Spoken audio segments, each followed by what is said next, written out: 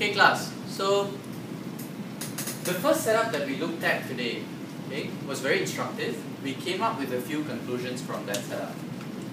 So what do you see here? Initially, I did not connect a battery to the circuit, right?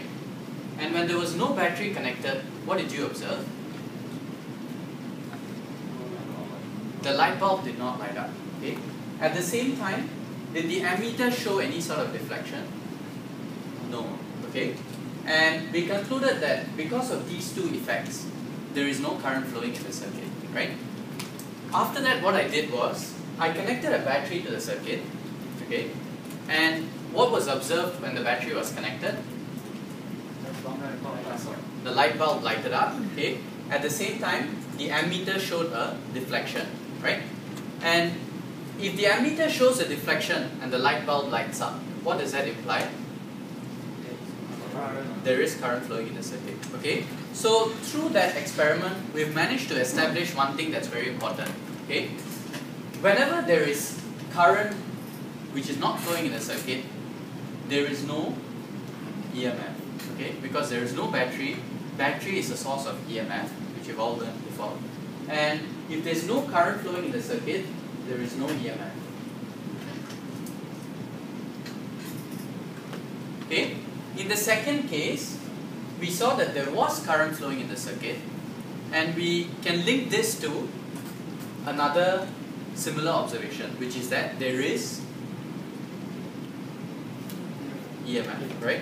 If there is current flowing in the circuit, there must be EMF in the circuit. Okay? So, I want you all to bear these observations in mind, and now I would like you all to move to the front. I'm going to show you a demonstration.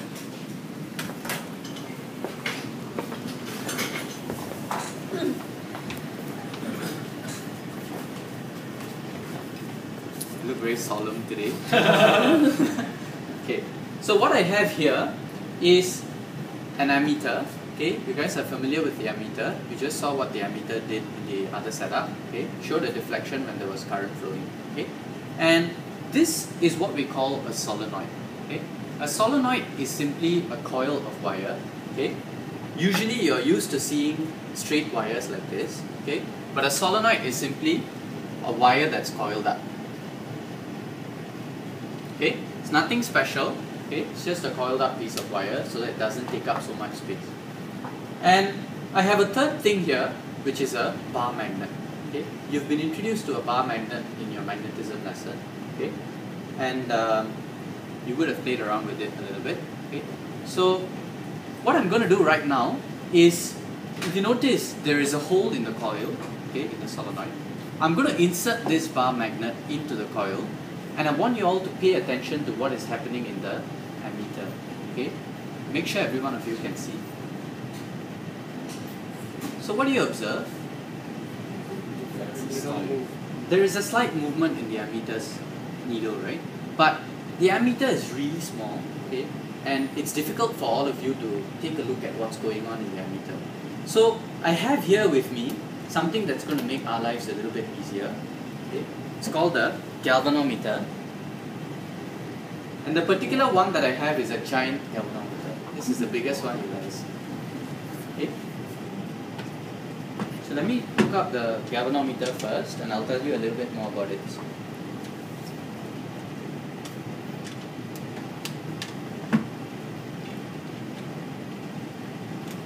Okay. So the galvanometer here is a replacement to the ammeter. Okay, because the ammeter is not easy for you all to see, and I wanted something that's easier for you all to observe.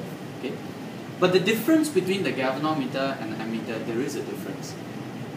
Chisin, can you tell me what's the difference between the galvanometer and ammeter? You can tell the direction of the. Okay, Chisin, you're really smart. You've answered the question right on the dot. So if you notice, the ammeter has 0 right at the left side of it. Okay. And it only deflects to the right. Whenever there's a current flowing, the ammeter needle deflects to the right. Okay? But the galvanometer is different in the sense that it has a needle that's in the middle, okay? And there are numbers either side of 0. Okay? So the galvanometer gives you one more piece of information than the ammeter, which is the direction of current flow, like Jason has mentioned. Okay, so it's nothing very different from the ammeter. A deflection in the galvanometer still indicates that there is current flow, but it also gives us one more piece of information, which is the direction of current flow. Okay, so I'm going to repeat the same experiment that I conducted earlier on, which is to insert the bar magnet into the solenoid, and I want you all to pay close attention to what happens to the needle. Okay, and I'll ask you a few questions after this, which you need to answer. So I'm inserting the bar magnet, and I'm removing it. I insert it, I remove it. Okay, I'm going to do one further thing, okay, which is I'm going to insert the bar magnet and keep it stationary inside the coil. That means I'm not going to move it inside the coil. Okay. Alright, so now this was a demonstration without me asking you any questions, but now as I'm demonstrating, I want you guys to answer the questions that I'm asking you. So when I insert the bar magnet, what do you notice? Deflection. There is a deflection, right? What about when I remove the bar magnet? Deflection to the other side. There is a deflection as well, right? Okay. And thirdly, when I insert the bar magnet and keep it stationary, what do you see? No deflection whatsoever, right? Okay. So we have three key observations here, which I would like to summarize on the board for all of us. Okay. So first thing,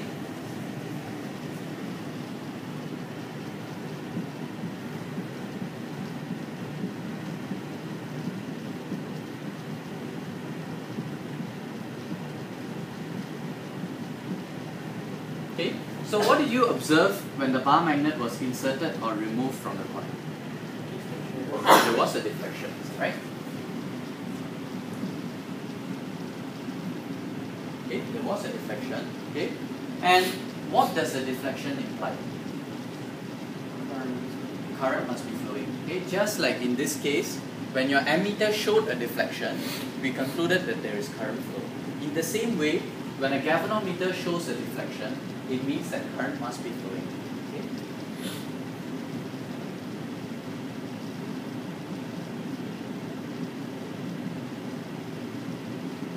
If there is current flowing, what does it imply? There must be EMF, right? Because the explicit link that we've drawn in the previous experiment is, if there is no current flowing, there is no EMF. But if there is current flowing, there is EMF. Okay? So if we see that there is current flowing in this circuit, there must be EMF somewhere. Okay? So this is the first set of observations.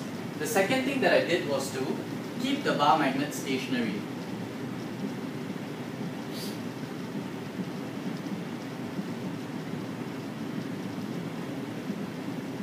Okay, what was the observation when the bar magnet was inserted then kept stationary? No deflection. There was no deflection.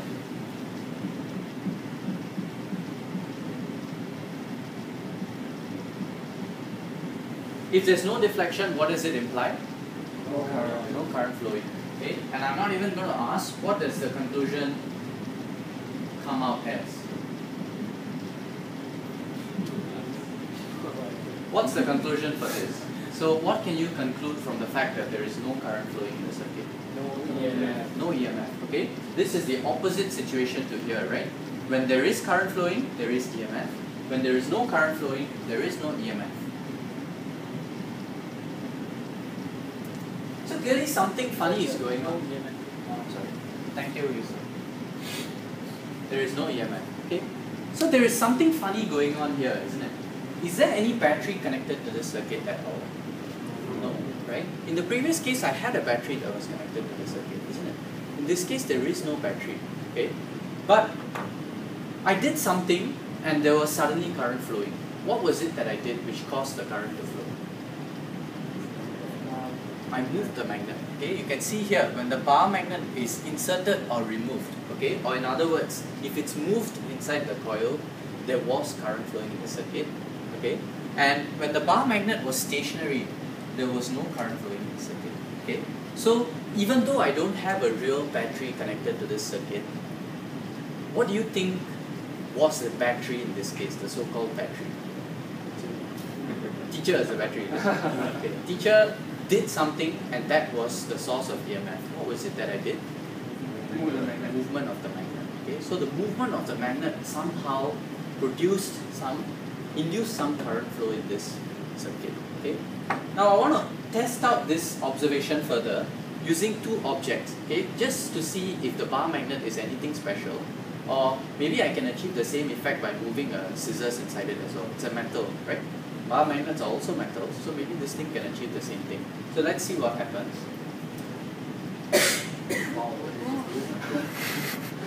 Okay, no. this is magnetized, I think. Okay, I'm going to try a different metal.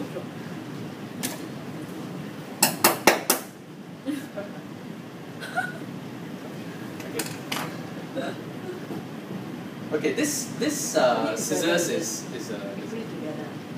just now I put it together very well. Okay, I'm going to try using this paper clip. Okay, paper clip is metallic, right? So what do you notice? No deflection, right? There's no deflection. And I'm going to try using a marker as well. Marker, pen is mightier than a sword. Okay, do you notice anything? There is no deflection, right? So somehow the bar magnet is special, right? It's special because the insertion or removal of the bar magnet from the solenoid produces current flow. Okay, so what is special about a bar magnet? What differentiates a bar magnet from a scissors or from a marker? Magnetism, right? So you guys learned that bar magnets possess this property which is different from all the other materials, which is magnetism. Alright? And in our next lesson, what we're going to do is we're going to try and link this special property of the bar magnet, which is magnetism, to the current flowing in this circuit and the EMF that is present in this circuit. Okay? So when you go back home, I want you all to think a little bit about what you've covered so far. Okay? In the previous chapter, alright, you guys covered that when there is current flowing in a wire, there is a magnetic field around the wire, right? In this case, the opposite seems to be happening. Okay, the opposite thing seems to be happening, which is when I have a moving magnet in this coil, current seems to start flowing. Okay, so there is a link between electricity and magnetism. This is something I want you all to ponder about. Okay, and in our next lesson, we will cover this link and establish it more fully. Okay, all right. Thank you, class.